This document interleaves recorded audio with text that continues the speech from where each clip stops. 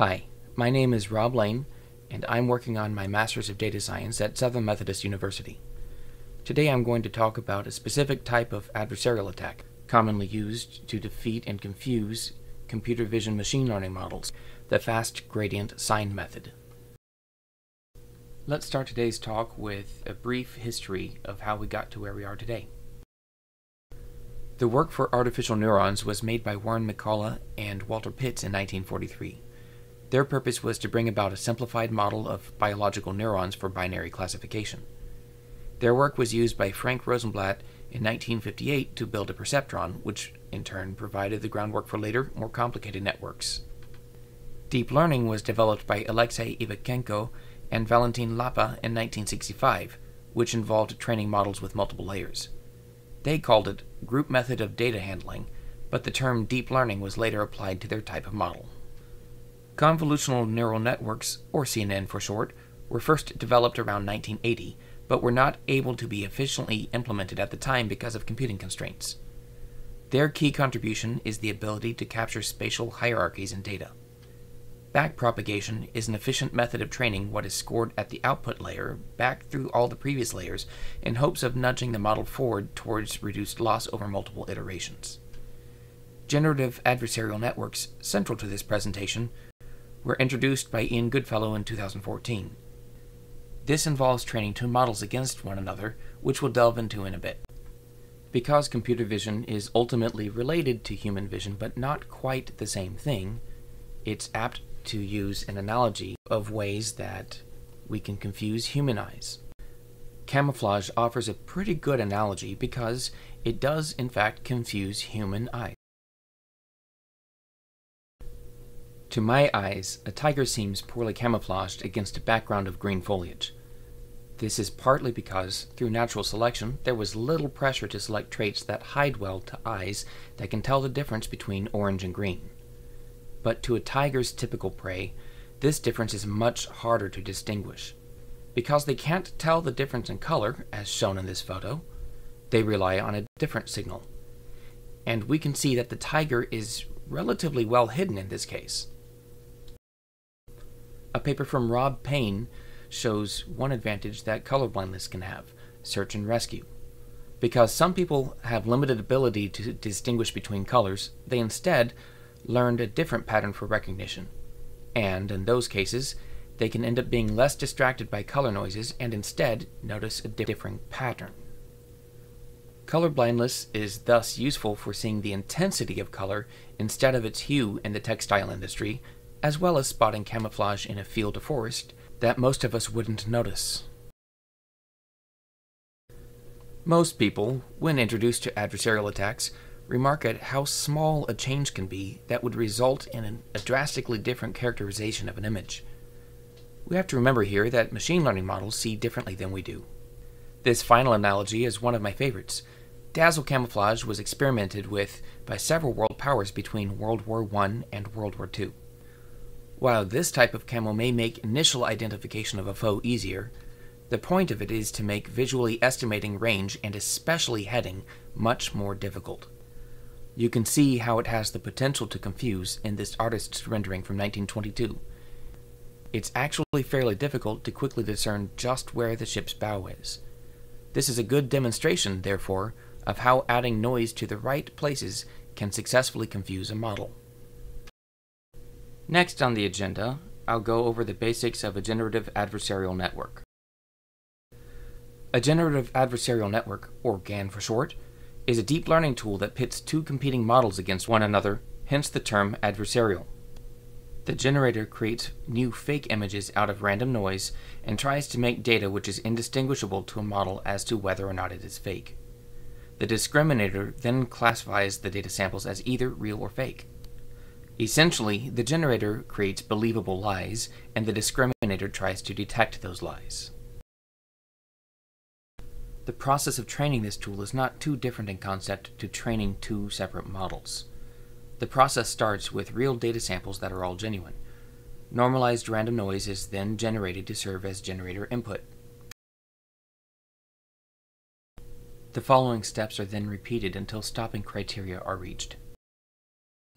Real data and generated data are fed into the discriminator. The discriminator adjusts its weights in its layers based upon misclassification of real or fake. This helps the overall model get better at identifying genuine data.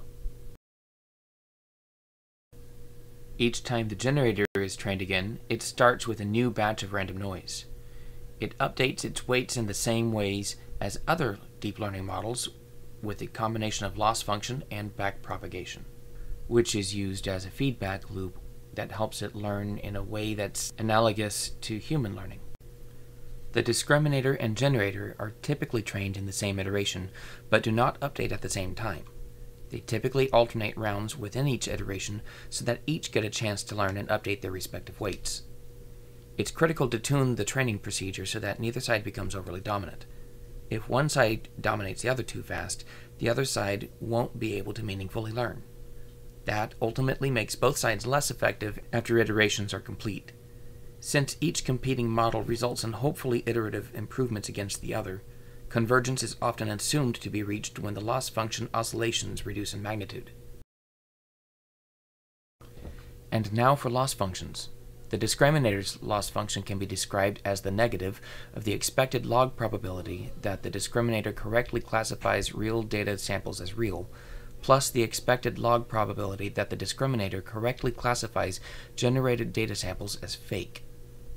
The generator's loss function can be described as the expected log probability that the discriminator classifies generated data samples as real. Note here that the generator is only graded upon its ability to fool the discriminator with fake data, but the discriminator is graded upon correctly classifying both real and fake data. And this is an expression of how the combined loss can be expressed. Now that we have a high-level understanding of how GANs work, with their adversarial process of a generator trying to create realistic data and a discriminator trying to distinguish it from real data, let's shift our focus to another application of adversarial concepts in machine learning, adversarial attacks. While GANs use adversarial training to generate realistic data, adversarial attacks exploit vulnerabilities in machine learning models by introducing small, carefully crafted perturbations in the input data. These perturbations are often imperceptible to humans but can cause models to make incorrect predictions with high confidence. Adversarial attacks exploit the vulnerabilities in machine learning models by taking advantage of the way that these models learn and make predictions. They highlight the model's weaknesses and provide valuable insights into how models can be fooled. This is particularly concerning in applications where accuracy and reliability are critical, such as in autonomous vehicles, healthcare diagnostics, and security systems. Part of the underlying problem is that neural networks, by closely fitting very complicated data, are quite prone to overfitting the data instead of capturing generalizations that ultimately would make them even more useful. These examples of adversarial attacks demonstrate some of the small changes that can alter the output of a model. The top example demonstrates adding an amount of noise which is wholly imperceptible to a human, but which greatly alters the diagnosis.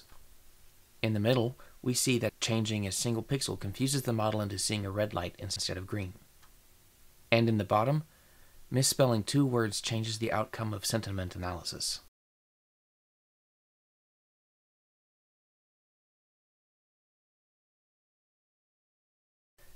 In exploring methods for generating adversarial examples, several techniques are frequently discussed in the literature. One of the foundational approaches is the fast gradient sign method, or FGSM, which operates on the assumption that deep neural networks, DNNs, exhibit high linearity. This method introduces perturbations in a single step to create adversarial examples. Building on FGSM, the iterative FGSM, or IFGSM, enhances the attack by applying multiple iterations, which typically increases both the effectiveness of the perturbation and the computational requirements. This iterative approach aims to refine the adversarial example progressively.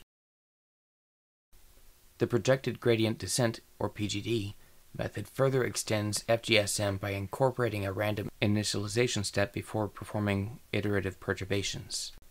This added randomness helps in finding more effective adversarial examples.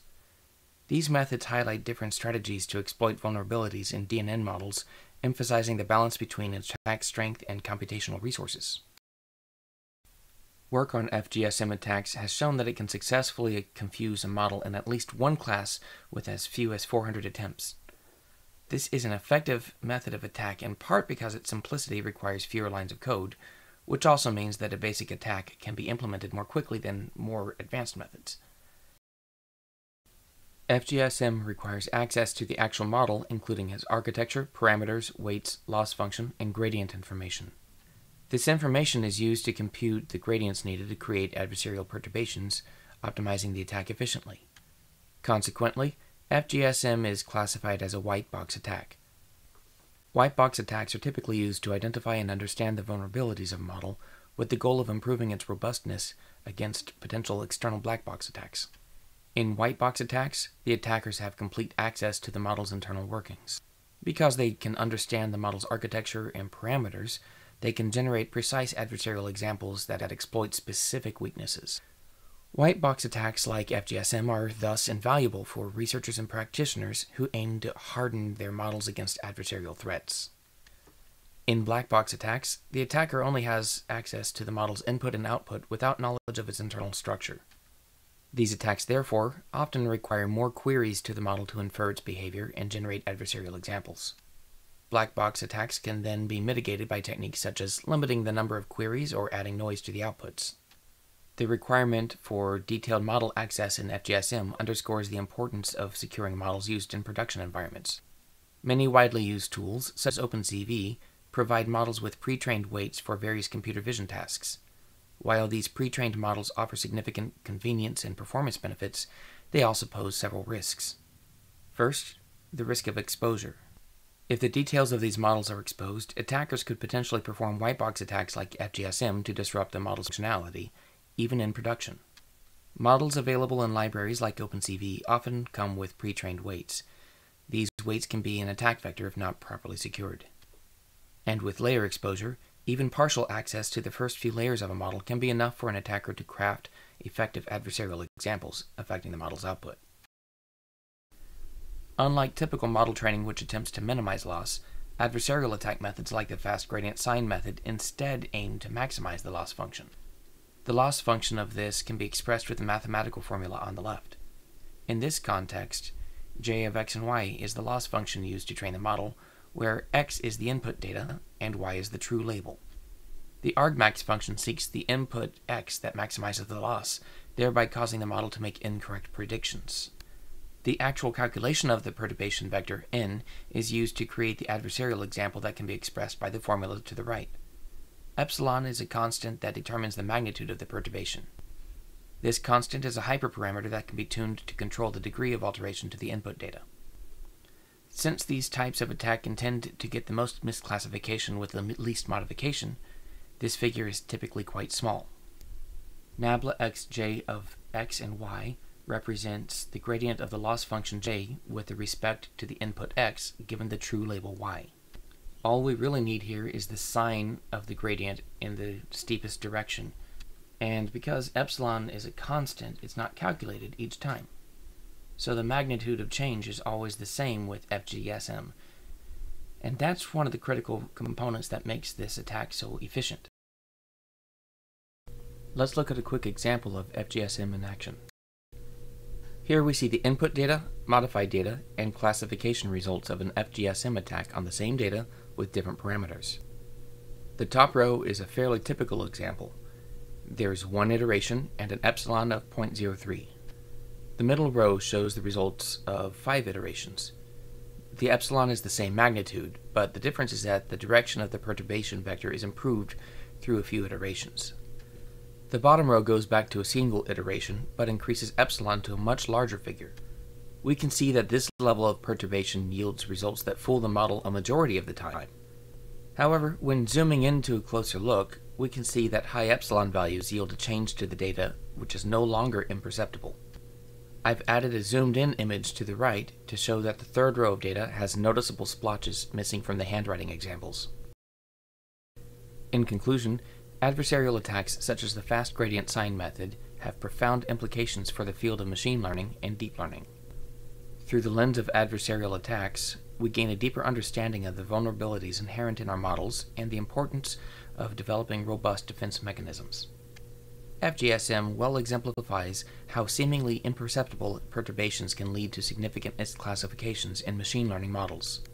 This underscores the necessity of incorporating robust training techniques and continuous evaluation to enhance your model reliability, especially in critical applications like healthcare diagnostics, autonomous vehicles, and security systems. This exploration began with a historical overview of key advancements in neural networks, leading to the development of generative adversarial networks, or GANs, and the pivotal role of adversarial training. I provided a few analogies to help put the core concepts of adversarial attacks into more understandable examples.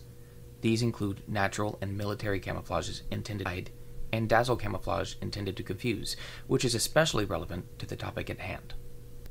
We briefly explored two related adversarial attacks which are based on FGSM: iterative FGSM and projected gradient descent.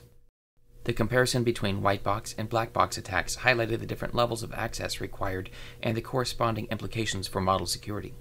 Understanding and mitigating adversarial attacks is crucial as we continue to advance in the field of artificial intelligence. By leveraging techniques like adversarial training and robust optimization, we can build models that not only perform well on standard datasets, but also exhibit resilience against adversarial perturbations. The insights gained from studying adversarial attacks provide a valuable framework for enhancing the robustness of machine learning models, ensuring their safe and reliable deployment in real-world applications. As we move forward, the ongoing research and development in this area will be instrumental in fortifying our models against the evolving landscape of adversarial threats. Thank you for watching. I hope you found this informative. I'll leave you with the references used, which will also be copied into the video notes on this page.